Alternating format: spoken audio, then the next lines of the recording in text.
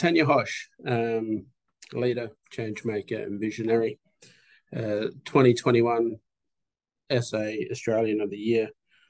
Tanya is also the first Indigenous person and second woman appointed to the AFL executive. She has held leadership roles in sport, the arts, culture, social justice, and public policy. One of the preeminent Indigenous leaders pursuing constitutional recognition of Australia's First Nations people. Tanya's principal leadership is transforming the AFL, advancing women, Aboriginal and Torres Strait Islander people, gender diverse Australians, and supporting the entire community. So Tanya championed the first Indigenous player statue of Nikki Winmar. I won't reenact it because I don't have the body for it, and instigated a review of anti-vilification policy within the AFL also. She helped secure an apology for Adam Goodes from the AFL and delivered a new industry framework to help prevent racist treatment of players. Tanya also helped found advocacy organisation, the Indigenous Players Alliance. She drove a new respect and responsibility policy enabling women to seek redress for unacceptable behaviour and a world-first gender diversity policy for contact sport. And in 2020, she drove a hugely successful social media campaign aimed at informing and protecting Indigenous communities from COVID-19. And more recently, you would have seen Tanya spoke at the announcement that Prime Minister Albanese made around the date for the referendum. So we're really, really happy, and it is a privilege to have you here with us today, Tanya.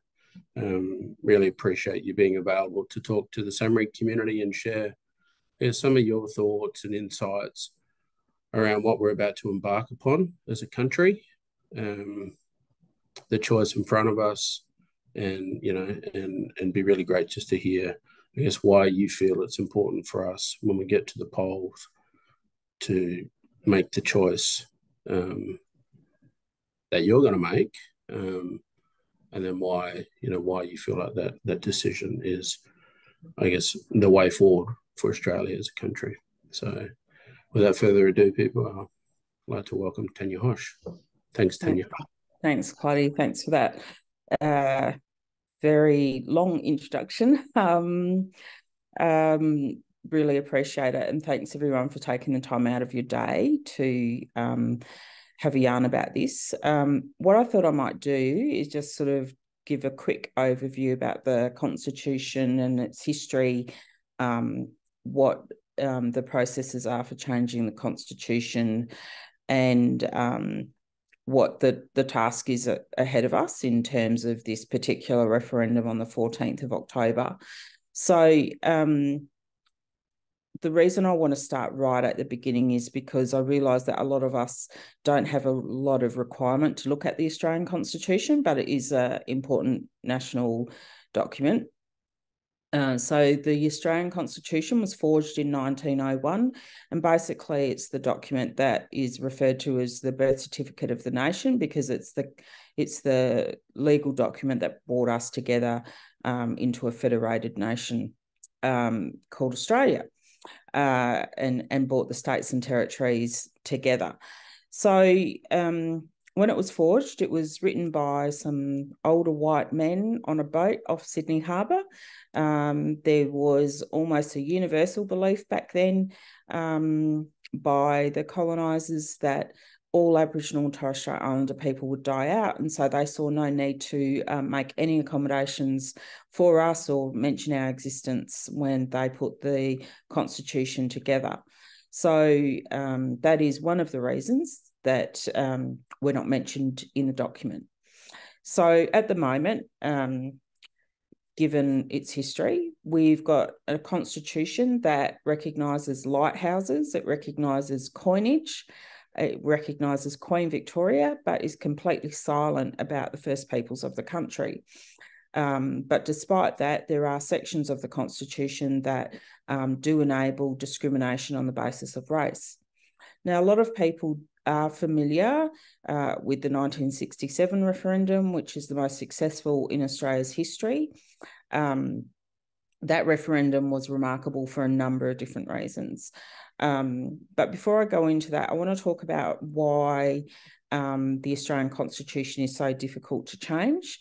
It is considered one of the most difficult in the world to change because in Australia, to change the Constitution, what our rule book says, which is the Constitution itself, is that we have to get a double majority of support for any changes. So that means we need the majority of all Australians to vote yes, but we also need the majority of people in the majority of states to vote yes. And so that means in the second count, the Australian Capital Territory and the Northern Territory don't count because they're not states. So their vote counts once to the national number, but it doesn't get a second count in the way the states do. So if you want a constitutional referendum to fail, all you need to do is get 3 states to vote it down and not achieve a majority of support in those states, because if you get 3 states to vote it down, that means we can't get 4 states to vote it up. And so it's a much easier task to bury a referendum, as we frequently have. So since 1901, we've gone to the polls 44 times over our history to change the Constitution, but we've only ever changed it 8 times. The last time was in 1977, and that was to change the Constitution to alter the retiring age of judges in our judicial system. So it does show we can get it together on the big things.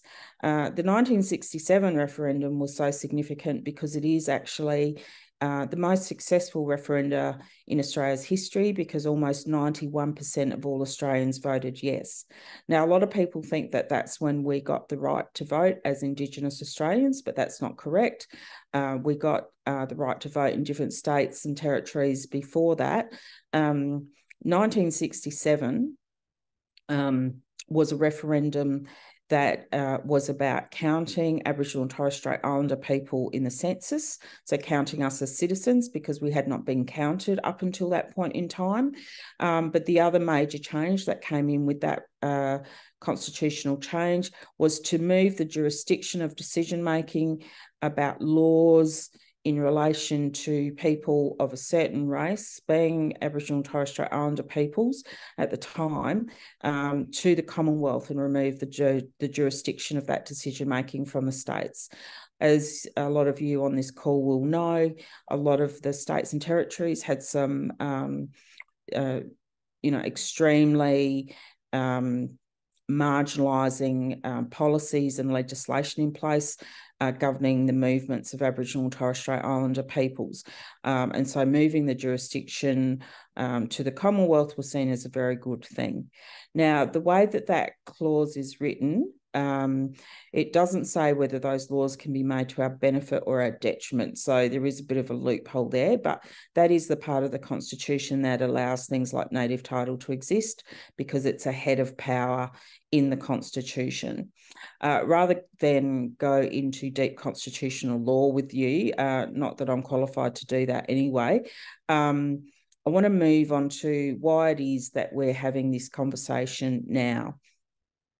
It's been hundreds of years that Aboriginal and Torres Strait Islander people have been asking for respect and recognition through the various mechanisms in Australia, including in the Constitution. So this is not a new conversation. It's in fact been going for hundreds of years in one way, shape or form. The current iteration started with Julia Gillard when she was Prime Minister, and she established an expert panel of eminent Australians to come together and consult the nation on, if we were to recognise First Peoples in the Constitution, what would that look like, and would there be support for such a move? Since then, they produced an almost 600-page report after about 12 to 18 months of work consulting around the country, suggesting that we needed a whole range of things to get ahead of having a referendum. Some of you might recall the Recognise movement that I was part of, and that was the community awareness raising of a pre-referendum environment. Because one of the reasons that a lot of referenda fail is that a lot of people don't know anything about it until the day or the days before they vote, and because they're not informed, they will choose usually to vote no. So the awareness raising conversation has been being had in the country for at least 12 years now. And in that time, there's been other work that has taken place to establish what would the actual words of change be that we would be considering.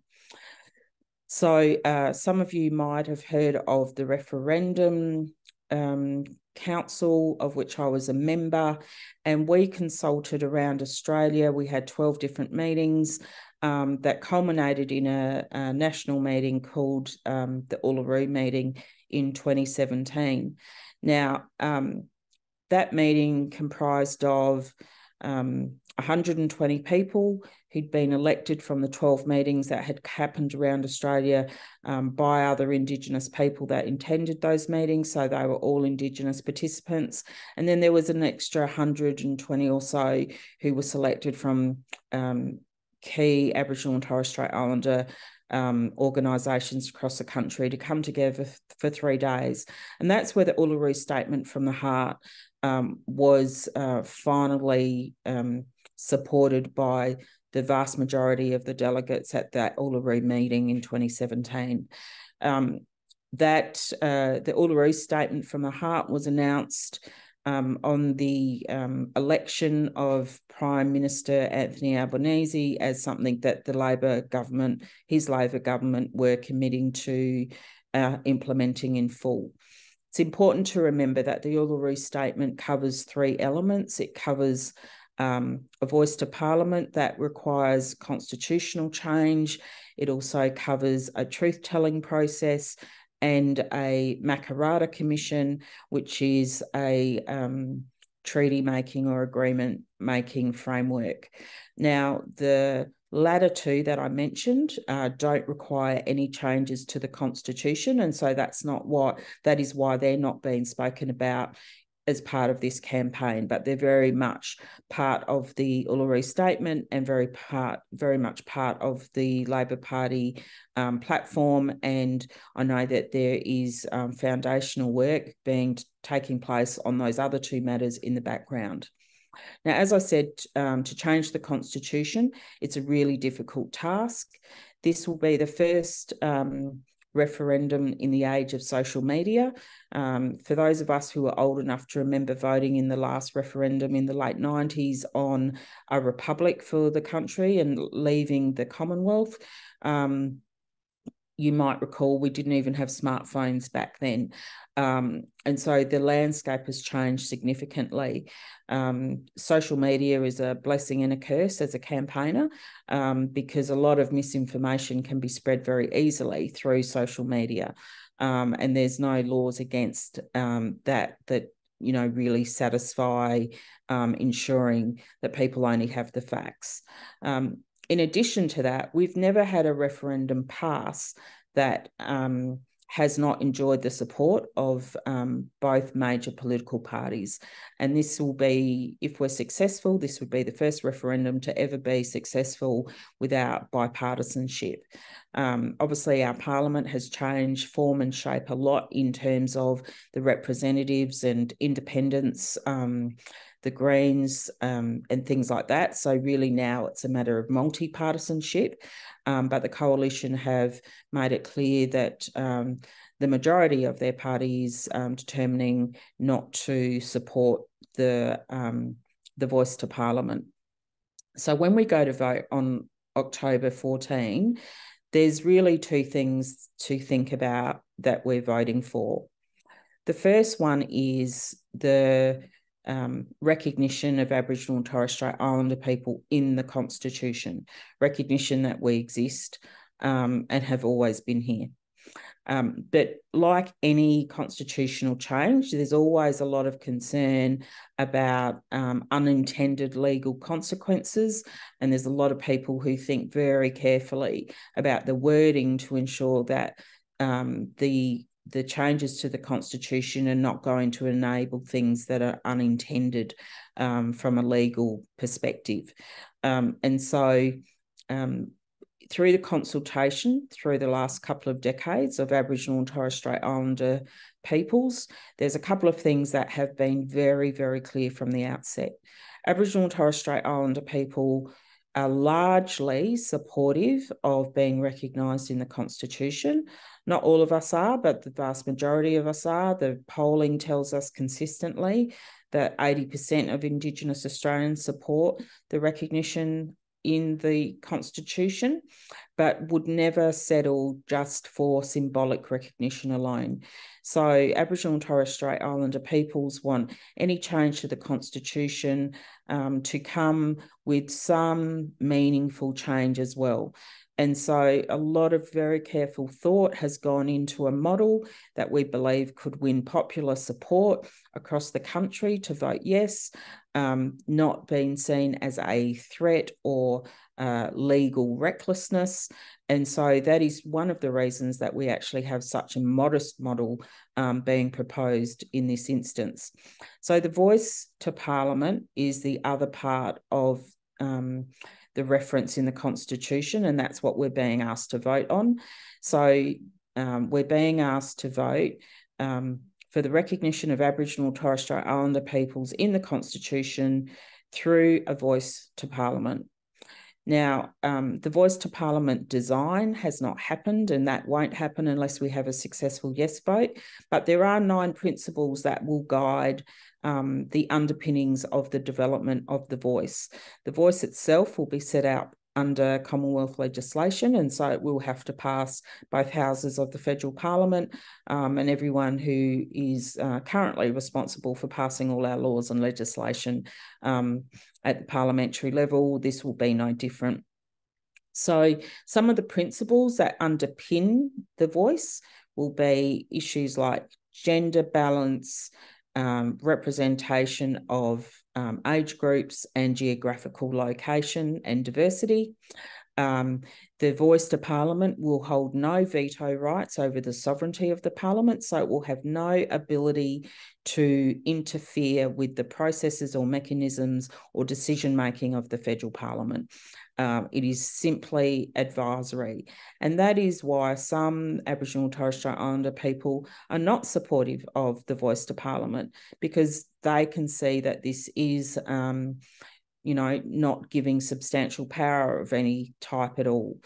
One of the reasons that myself and I think a lot of other Indigenous people think this is important, though, is because it will actually provide for a permanent and ongoing mechanism through which Aboriginal and Torres Strait Islander peoples can make representations to the federal parliament and the executive government, which means the cabinet, and that will be ongoing. I think for people in the Samri environment, you'd be more aware than most about the consequences of the policies and laws and colonisation that have and the impacts that have had on Aboriginal and Torres Strait Islander peoples. And because a lot of this disadvantage has become so entrenched, definitely, having an advisory committee that only lasts for the length of one political cycle or one election or one prime minister is not ever going to be enough to really help us build the sort of momentum towards the positive changes that we need to see to truly have an impact on improving the lives of Aboriginal and Torres Strait Islander peoples, stemming from the perspectives, lived experience and expertise of Aboriginal and Torres Strait Islander peoples. So that's what the voice to Parliament is about. That is its intention, to make representations to the Parliament and the executive government on issues of importance and concern to Aboriginal and Torres Strait Islander people. All of the representatives on the voice will be elected by Aboriginal and Torres Strait Islander people in regional boundaries that are yet to be determined. But in a nutshell, that is what this referendum is about on October 14. There's about 17 million Australians enrolled to vote, and it's really, really important that Australia takes this opportunity to have a say over really remedying this long overdue recognition and a framework to enable an ongoing dialogue directly from Aboriginal and Torres Strait Islander people to the federal parliament and the executive government. Happy to take questions. And I hope that's what you were after, Clydie.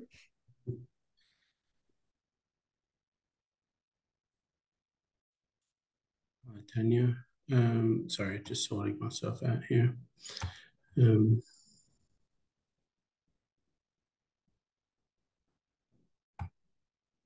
So yeah, no, that was brilliant. Thank you.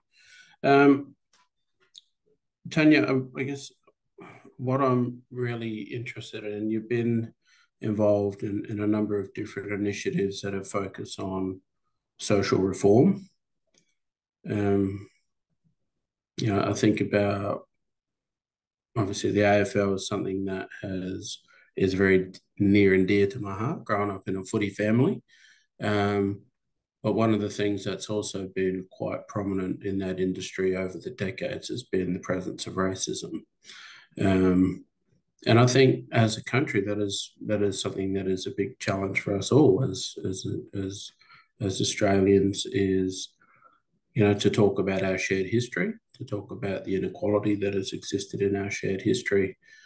But I guess, for those that are either new to this conversation or new to, I guess, the opportunity to be involved in reform, I guess I was wondering if you could really just speak from your own experience about, the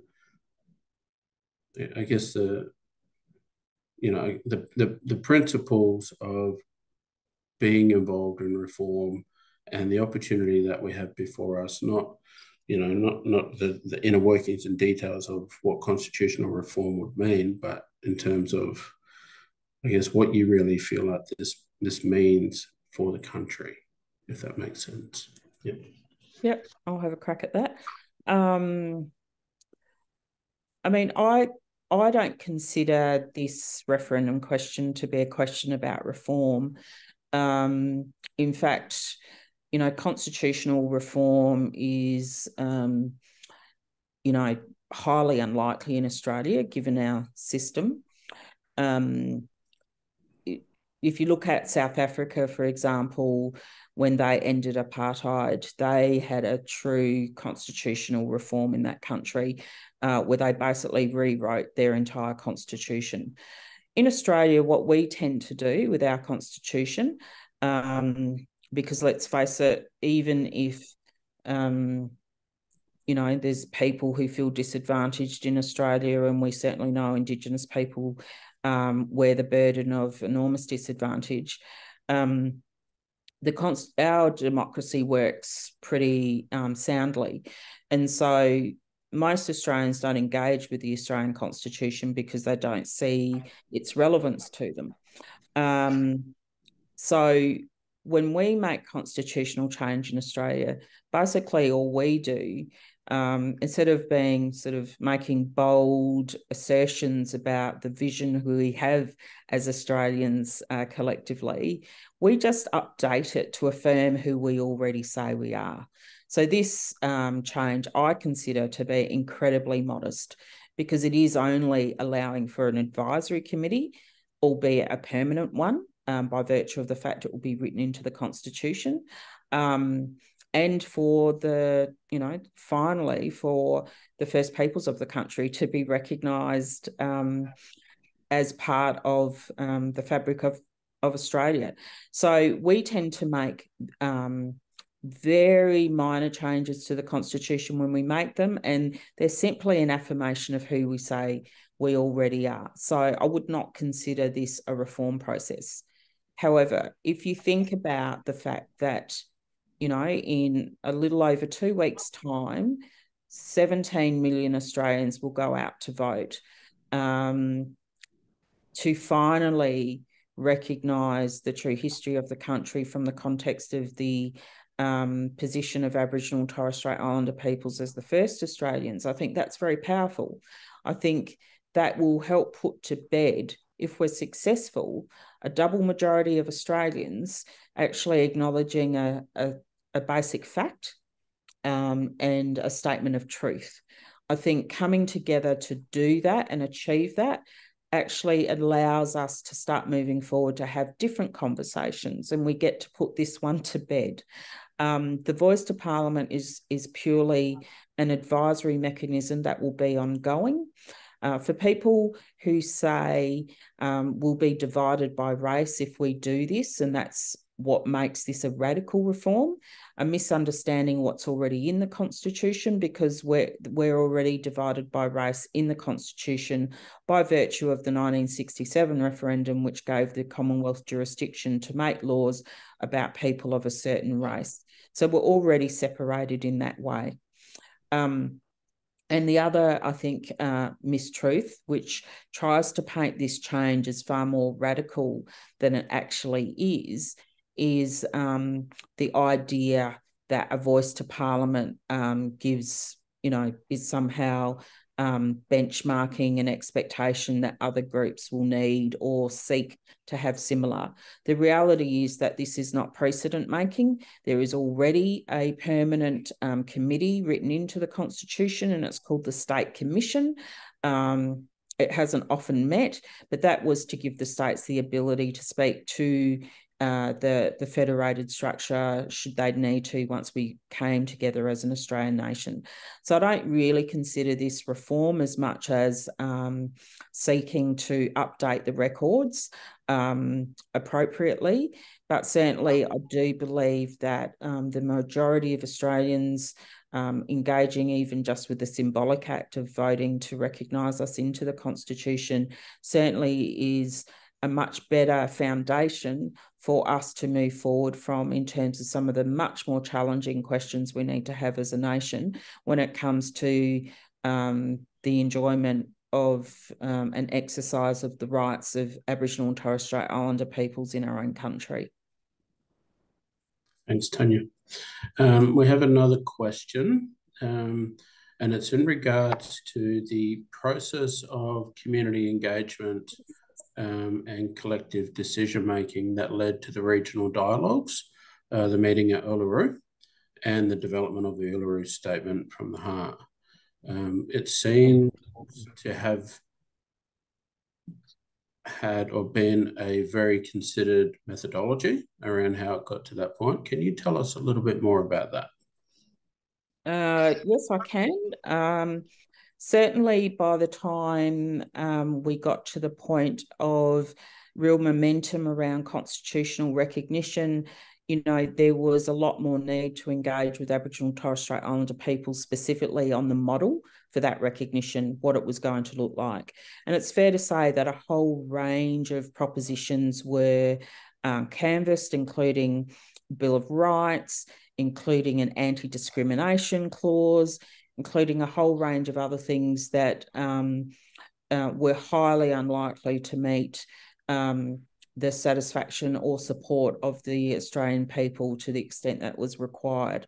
And so there was a number of people who were thinking very hard about this question. And so in the regional dialogues, the Voice was one of those that I mentioned that was canvassed as an option, was presented to people to consider, and people had the opportunity to discuss in a lot more detail over a couple of days what they thought was the best proposition to take forward.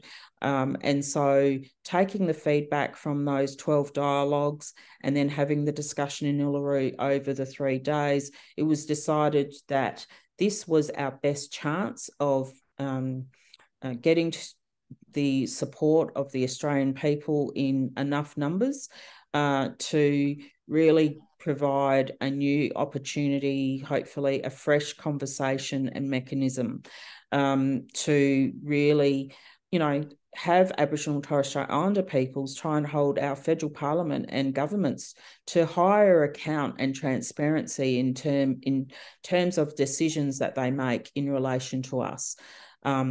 We've got record numbers of Aboriginal representation in the federal parliament at the moment, and we also see more numbers in our state and territory parliaments as well. I certainly feel proud every time another blackfellow gets elected, but we have to remember that they're there representing their electorate, not just Aboriginal and Torres Strait Islander people. And I think we all know that one blackfellow could never represent all of us in any case. Can you imagine? We'd all go wild if we thought that was the case. So bringing a voice together of people who will be elected by our own people was very carefully thought through, as were some of the principles I mentioned before, to make sure that we've got adequate diversity of people sitting around the table. But I think what makes it most meaningful is that it will have to be ongoing. And changing the structure and model of the voice through legislation is important, because if it was written in, if that sort of detail was written into the Constitution, we'd have to have another referendum every time we wanted to change the construct, which would be completely inappropriate, and it's not what the Constitution is for. It is my expectation that this voice will probably have some of the most outrageously outlandish expectations placed on it. They'll be expected to close all the gaps overnight. There'll be, a huge amount of pressure on this group. But what I think those of us who are involved in change making know is that change doesn't happen overnight. It's taken a long time to get into the deficit positions that we're currently in. And it's going to take a long time to even up and redress some of the disadvantage that we know exists. But without a voice, without this change, what we have is the status quo. And not only does that mean that there will be nothing in place that offers us any opportunity for change, but things could even continue to go backwards in some of the areas that we know through the closing the gap measures continuing to go backwards. And in the meantime, the lives of our people will be massively disrupted and neglected. And so I think, the symbolic change of the recognition, along with this really modest advisory committee ask, is the least that this country can do.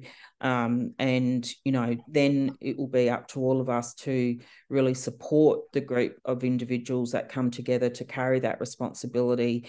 And, it is absolutely my expectation that they will have to continue to consult with Aboriginal and Torres Strait Islander people and our allies and experts that work alongside us pretty continually to make sure they're giving absolutely the best advice and evaluating exactly what is working, what is not, and what needs to be different. Thanks, Tanya. We're working very hard here at SAMRI to provide as much information and support and resource to the SAMRI community around, what it is that we're moving towards. We have come out publicly as an institution in support of the voice to Parliament and in support of constitutional recognition because we see it at work within SAMRI in the fact that Wadley Paringa, the Aboriginal Health equity research unit within SAMRI has been embedded from the beginning, from the initial conception of SAMRI, and so we're seeing Aboriginal and Torres Strait Islander leadership principles, insights, lived experience being embedded in what it is that we do from a research perspective here at SAMRI. And also we believe that the voice to Parliament, the Indigenous voice to Parliament, will improve health and wellbeing. We've seen VACCHO and a number of other stakeholders come out in recent days, hundreds, come out and say the same thing. We believe it. What does a statement like the Indigenous voice to Parliament will improve health and well-being mean to you?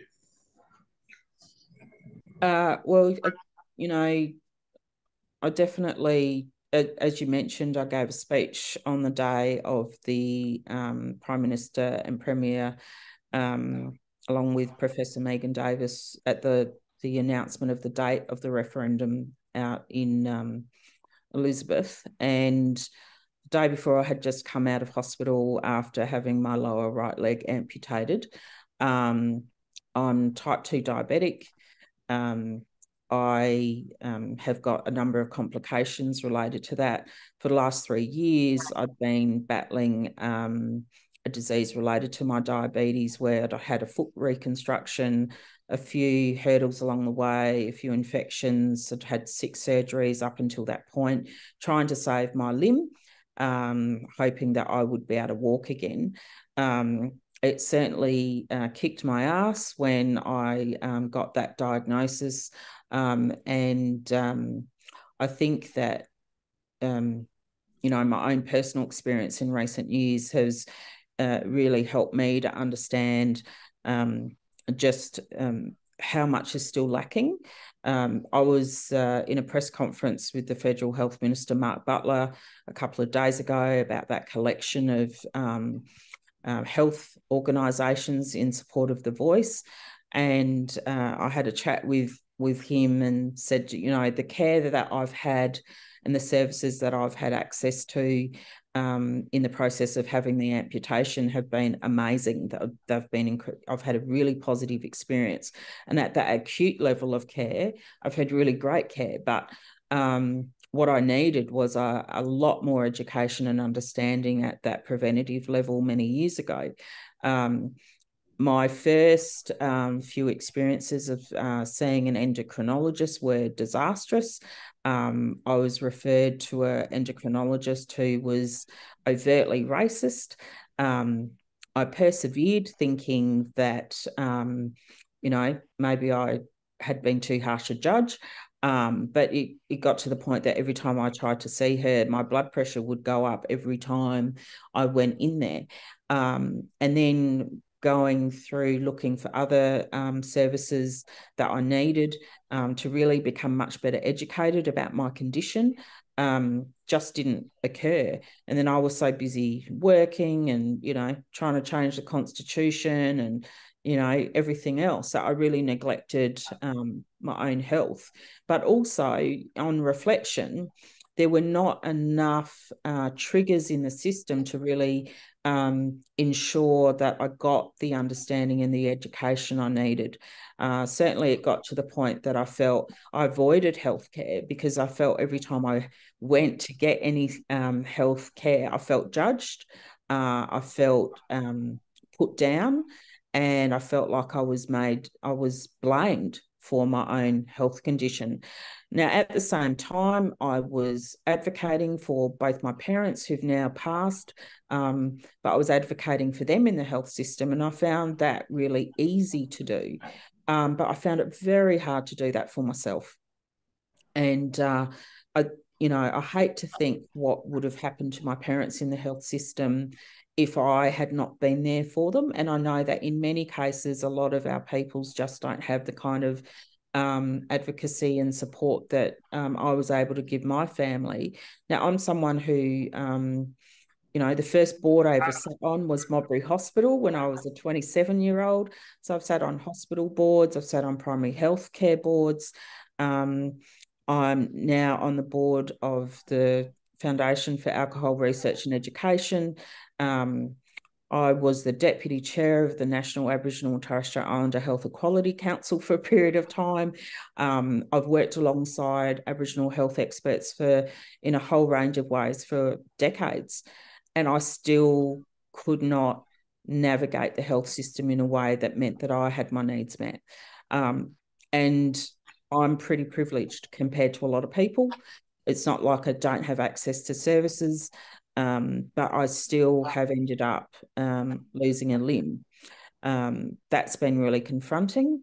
And, it's not my fault that I have the condition that I have, but it has been, the sort of thing that I would hope the Voice can do more about in terms of making sure, alongside institutions like SAMRI, to do the kind of work that brings evidence to and voice to some of those really, really important conversations that we need the system to start responding to, that to date has not done enough of.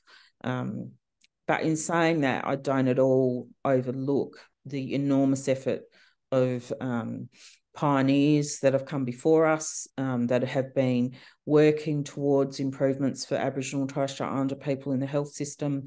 But again, it's one of the key areas that I think a lot of us are pinning our hopes on being positively impacted through the Voice. Thank you. Thanks for sharing such personal insights. And I think even for me, I think about my own family. My parents, uncles, aunties, grandparents, siblings, even myself. Definitely have got our own journey that we're undertaking around chronic disease and how to navigate that and how to support each other. But yeah, I also, having the experience that I've had, not just around my health, but also working life, it is a challenge to navigate, to get in there, to share the unique insights as an Aboriginal person in this country, as an Indigenous person in this country, and how we can make things better. And so, I'm a firm believer that the Voice is a positive step forward, but it's got a huge amount of work to do as well. It's not going to be easy. Yeah, it's being in the room and then being able to navigate, I guess the mechanism that we're hopefully about to embark upon. Challenging, but very, very worth the investment for the future of us as a country. Absolutely. Yeah, absolutely. We hear a lot of slogans throughout the campaign. Voice Treaty Truth is one of those that we hear a lot of. I know you touched on it, and that what is in front of us right now is around voice. You spoke about the treaty process, the Makarrata process, that were all identified and highlighted in the Uluru Statement from the Heart. In moving forward,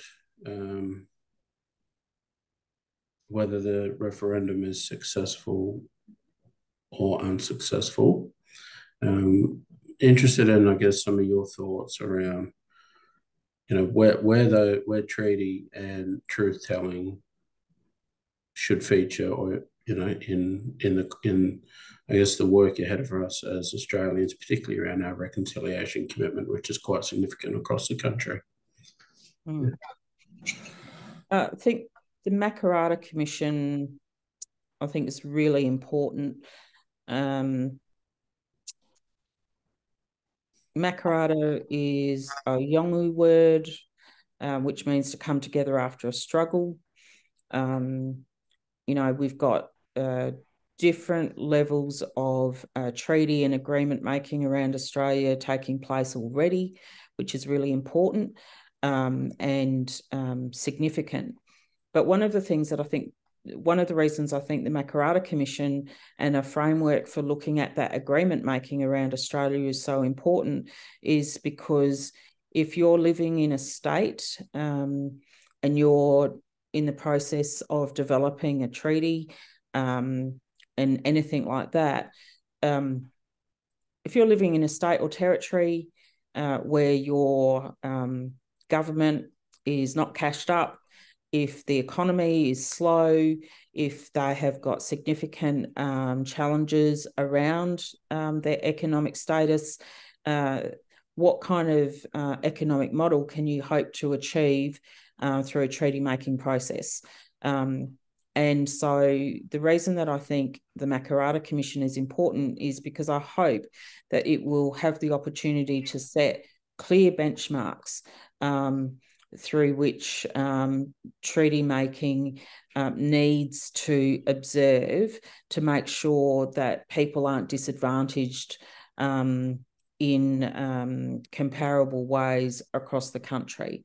I think, you know, I haven't heard too many people advocate for one national treaty amongst Aboriginal and Torres Strait Islander people, giving respect to the cultural differences amongst us, and that makes a lot of sense. But if there is no national benchmark that holds governments to account for things that they must observe by virtue of principle, in relation to their dealings with Aboriginal and Torres Strait Islander peoples in relation to treaty making, then I think that is pretty problematic and could result in some people ending up with agreements that really don't end up serving their purposes very well after what will probably be decades of work that go into actually achieving the treaty in the first place. So I think the Makarrata Commission will be incredibly important in terms of helping to filter through what are the overarching principles that we should be looking at as a standard setting. When it comes to truth-telling, I think that there wouldn't be too many of us at the moment that could really paint an accurate picture of what that process will look like. But I do understand that there is work starting to take place in relation to what sort of framework needs to be put in place to enable that to be thought through.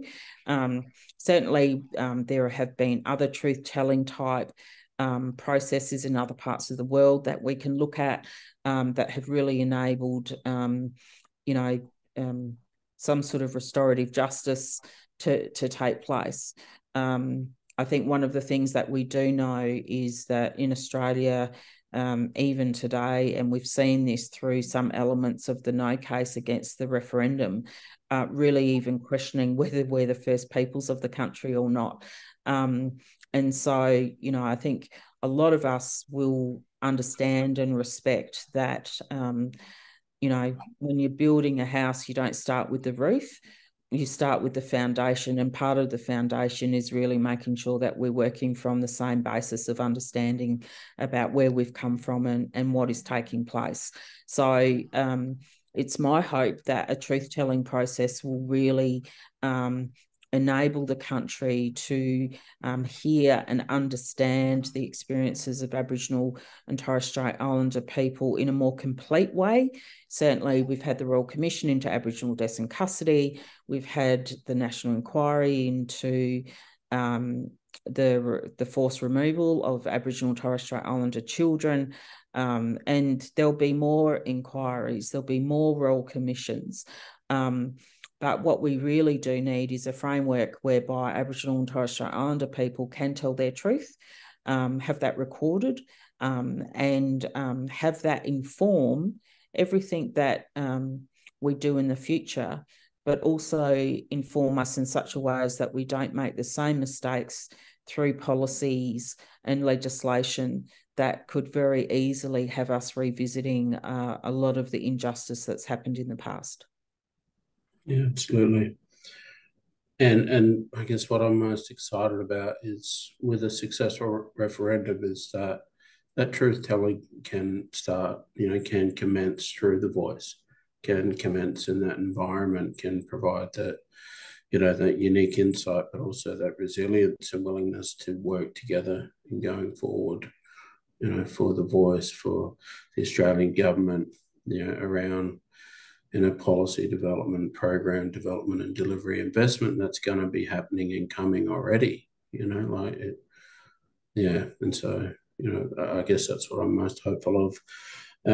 Tanya, we've got a few minutes to go, so I just wanted to kind of give you the floor, and if there was, I guess, one key message that you wanted us to take away from today, in contemplation and consideration for what we're about to do in a couple of weeks' time. Just want to give you the opportunity to share some final thoughts. Thank you. Look, if you haven't already, I just really encourage you to go to the yes23.com.au website and sign up. as a supporter. The minute you do that, you'll be getting information about opportunities where you can help the Yes case, whether that's through volunteering in the pre-polling stages or on polling booths on voting days, doing leafleting, door knocking, phone banking, all the things that enable us to reach the Australian people to make sure that they're informed with accurate information before they go to vote. That's going to be absolutely essential. And the other thing I would say is that please don't overlook opportunities to ask questions of friends and family about what they know about this referendum so that they're well informed. This is an incredibly rare opportunity. If this is not successful, I don't imagine that we're going to have another crack at it for a very long time, if at all.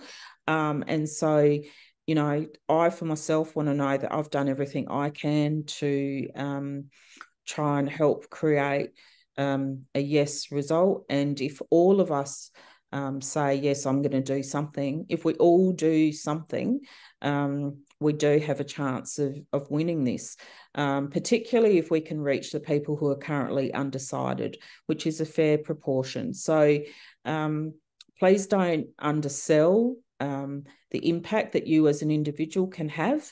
We can all be doing things that hopefully will make a difference and really give our country an opportunity to turn a corner and really set us on a path of some new conversations that are, waiting to be had.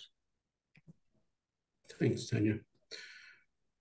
Well, everyone that's joined us, I know we can't see you, but I just want to say thank you and round of applause. It's been deadly to catch up with you, Tanya. I know there's been a heap going on, professionally and personally, but really just, thank you for your willingness to come and spend some time with us, share your insights. They are unique. They are extremely high level. I guess from my own experience, I know that not everyone gets the opportunity to participate in things at that level here within Australia, within those boardrooms and meeting rooms that are shaping things like this. So your encouragement to really take hold of the opportunity we have individually also resonates with me. And the fact that we're working and doing what we can within Summary to share as much information with our people so we're informed. You are 100% correct. This being the first referendum in the social media age, there's a lot of information out there that in the spirit of it, it's probably not what I would consider to be in the spirit of wanting to try and build a fair and equitable nation.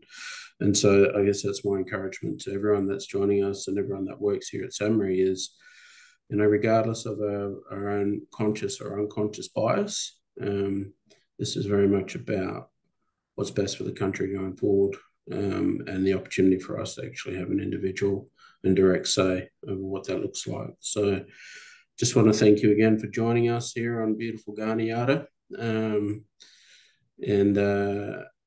Wish you all the best with the grand final coming up this weekend, wherever your heart lies. I know where mine does. Where's that, Clyde? Who are you going for? We're interstated, so we've hey, look, this is my fourth voice briefing that I've done today, and it's the first one that I've got through without being asked for grand final tickets, so that's fantastic because I have got none left. I'm out, all right? And I'm not even going myself this year, so hopefully it's a cracking game. Yeah, I'm sure it will be. But thanks again for your time, Tanya. Thanks again for being so generous with us, and we wish you the best with your recovery, and if there's anything that we can do here from Summary and Wadley Paringa, don't be afraid to reach out. We're even though we're very much about how we can support our community as well and the work that we do. So, thank you. Yeah, thanks again, and hopefully we get a chance to catch up soon. That'd be great. Thanks, everyone. Bye. Bye.